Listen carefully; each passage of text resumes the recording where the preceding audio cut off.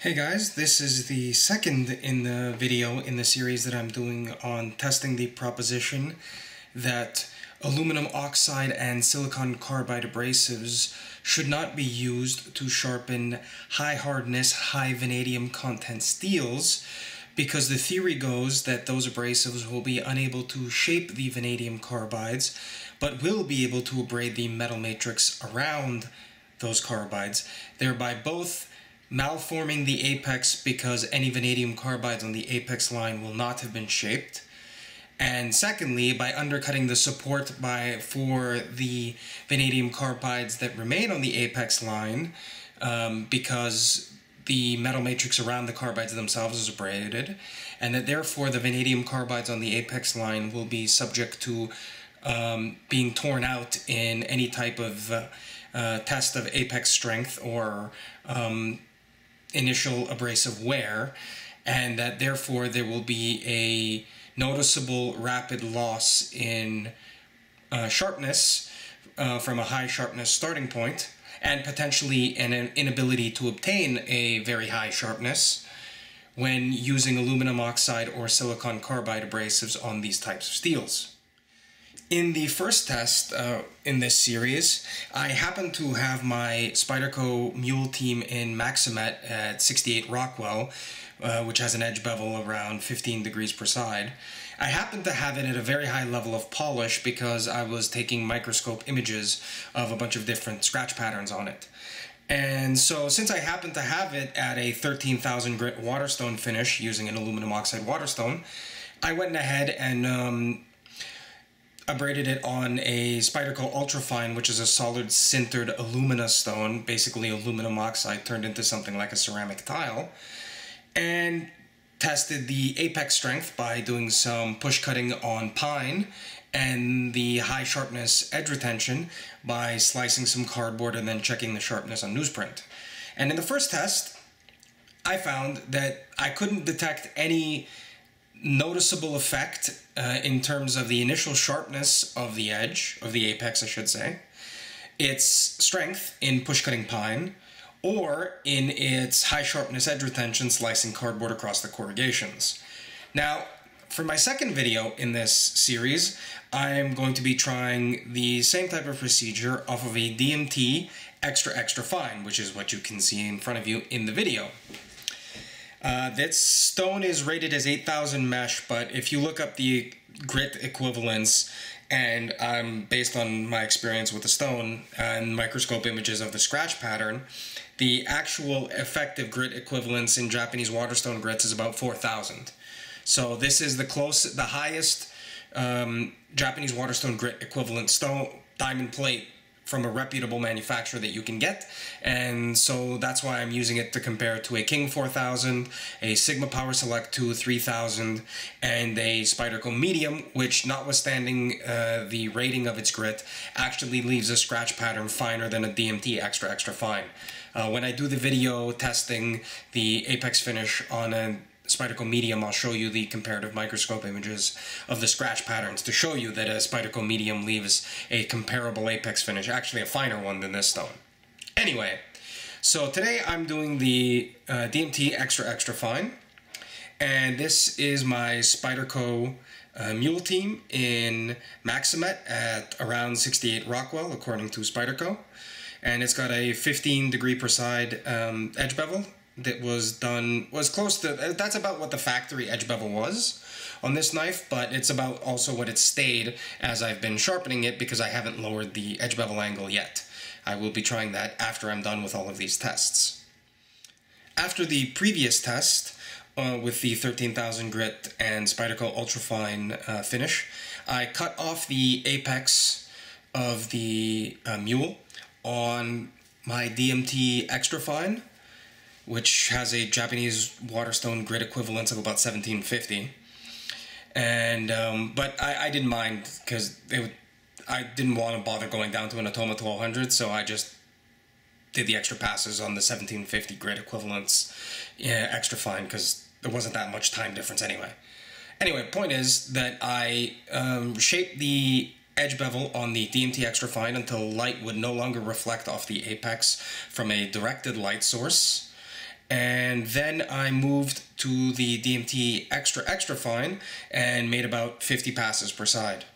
I'm going to do another 50 or so passes per side to make sure that I've completely replaced the scratch pattern from the DMT extra fine, and then we're going to start the test. So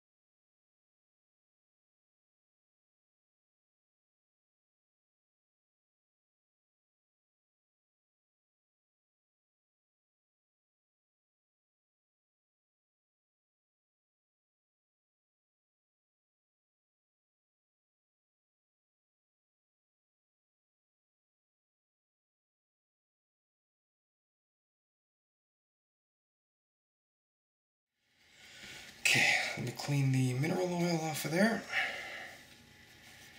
And since this is a non-friable stone, which is to say it doesn't release abrasive, there is no rounding of the apex when you make edge-leading strokes.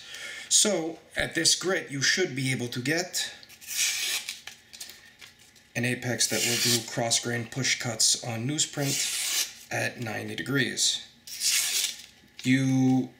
It's actually much more difficult to get this level of push cutting sharpness off of a waterstone at this grit, because waterstones shed grit, and so when you make edge leading passes on a 4000 grit waterstone, there tends to be some minor level of apex rounding. That means that typically you'll get an apex off of a 3,000 or 4,000 grit waterstone that will slice newsprint easily, push cut it with the grain easily, but can hesitate to push cut it across the grain because of the slight apex rounding. But we'll see about that when we get to the waterstones. In any case, that shows you that the apex is at a high level of push cutting sharpness. So we can start with this demonstration. Actually, let me just move this stone out of the way. I don't want to be getting wood shavings all over it after. So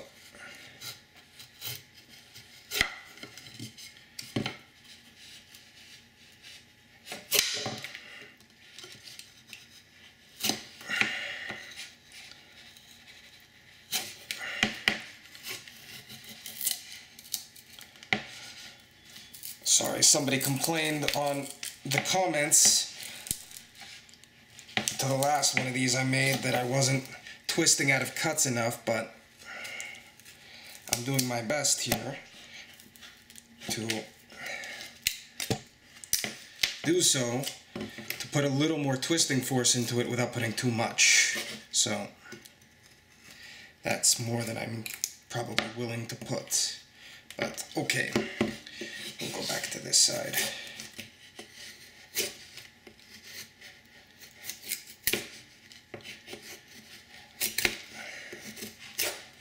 So there, I'm scalloping back up out of cuts. And there's no visible microchipping, so that's good. So we'll check. And really, as expected, the push cutting sharpness has not really suffered very much, because push cutting wood is not exactly a highly wear-inducing thing. So as long as the apex doesn't experience any microscopic rolling or chipping, it shouldn't really lose too much of its initial sharpness in push cutting wood. At least not in just a few cuts. I guess if you do a lot, eventually it will, but I mean, with the amount we're doing for this kind of a test, really, something has gone wrong if you have a total loss of, or a significantly noticeable loss of, sharpness in just a few cuts on pine. See, now, I'm not entirely comfortable with that. I don't really want to twist out of that cut.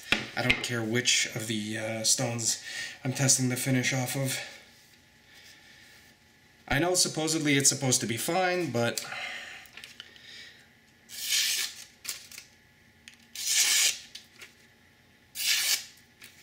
so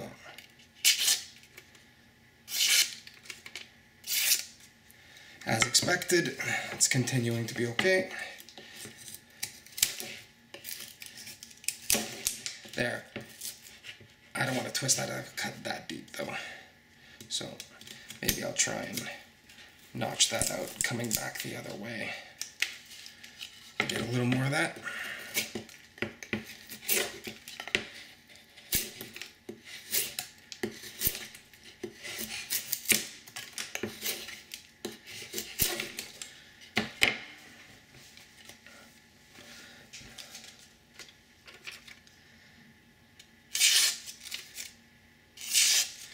So this is pretty much expected behavior, really.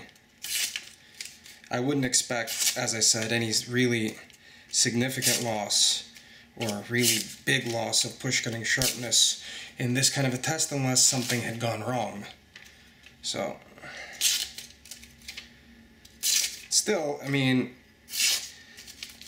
on the first half of the blade, I think you have more of a, somewhere up here you have more of a loss than I'd noticed previously, but it's not a big enough area to be easily found, and the rest of the blade seems to be push cutting across the grain at 90 degrees relatively fine. So, okay, that covers that.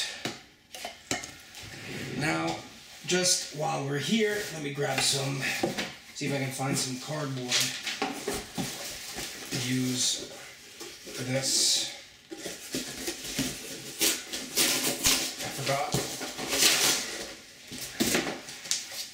I forgot to get some cardboard ready prior to starting the test, but this is just a quick check of high sharpness edge retention. And basically it's to check that there's not a catastrophic loss of sharpness from carbide tear out from push cutting, or from, sorry, slicing some cardboard. So the expectation here isn't that it would retain all of the push cutting sharpness it initially had, but as a lower grit finish it will retain more.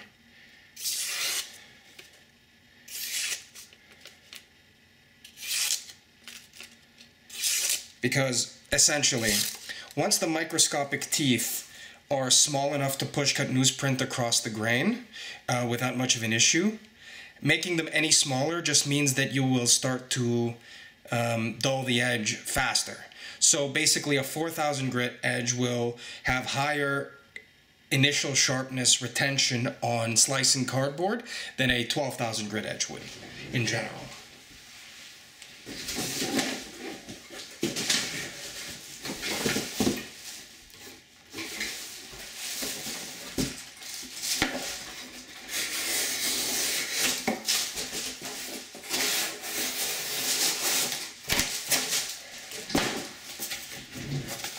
So,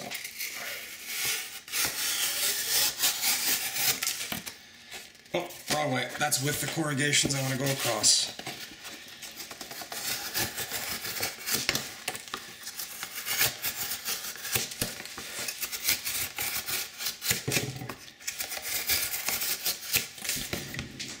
Okay.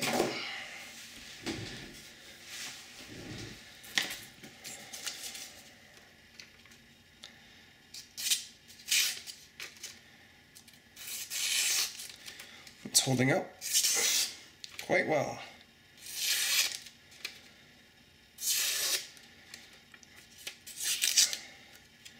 I'm eager to see how the Spyderco medium ceramic compares to that, because it's the closest solid, non-friable aluminum oxide or silicon carbide based abrasive that I will be able to get similar kind of really high push cutting sharpness with still retaining some slicing aggression. So that'll be the best comparison, I think. And just to check what the slicing aggression is like, as I forgot to check it before we started the test.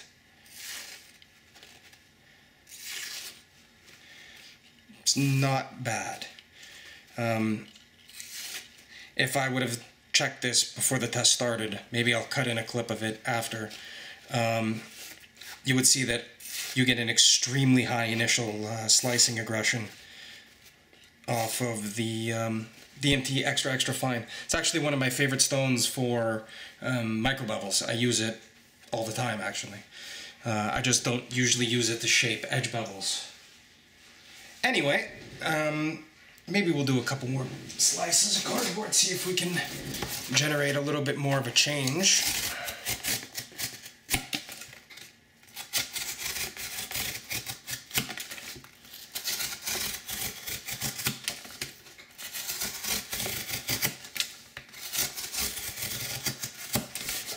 Okay.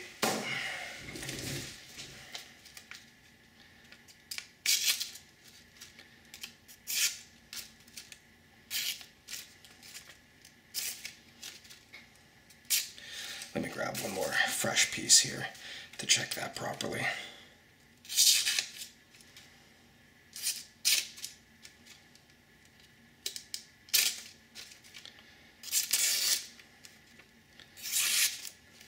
So we're starting at this point to have some sections along the apex line that are struggling to do cross-grain push cuts, which is actually a very good performance. Maxamet has really surprised me in this respect, that its high sharpness edge retention is a lot better than I would have typically expected for this kind of steel. The closest analogy I'd experienced previously was ZDP 189, and ZDP 189 tends to microscopically chip comparatively easily, more easily than my experience so far has been with Maxamet. So that's been a pleasant surprise with this steel. In any case, that just shows the expected level of performance, and it doesn't mean anything in isolation, nor can it be directly compared to the first test with the 13,000 grit finish, because that apex had been, or that edge bevel had been polished on several different stones prior to being used for the test, and some rounding had already occurred. Plus the grits are totally different, so this test will be more directly comparable to the tests that are going to immediately follow it.